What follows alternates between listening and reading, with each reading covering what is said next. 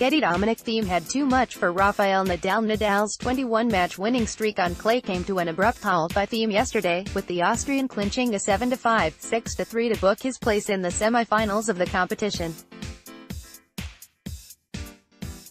16-time Grand Slam champion, who had won 50 straight sets on the red dirt, ceded his world #1 ranking to Roger Federer. However, he could reclaim top spot should he prevail at the Rome Masters next week. Thiem, who was the last player to beat Nadal on clay a year ago, will now face South African Kevin Anderson in the last four today.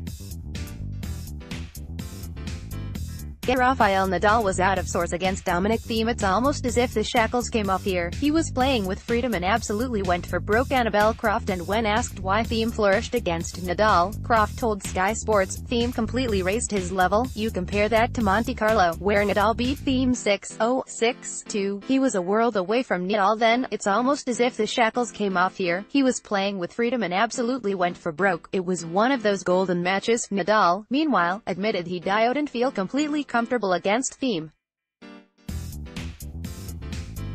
He said, "He played well. We played in special conditions, the ball flies more here. I was not under control of the point for most of the match. My real feeling was when I was hitting the ball with my forehand or even with my backhand, I was not comfortable, confident to change directions. That was my feeling."